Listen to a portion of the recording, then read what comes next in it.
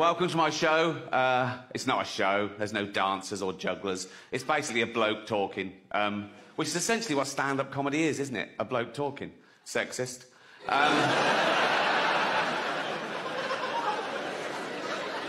What about all the funny female comedians?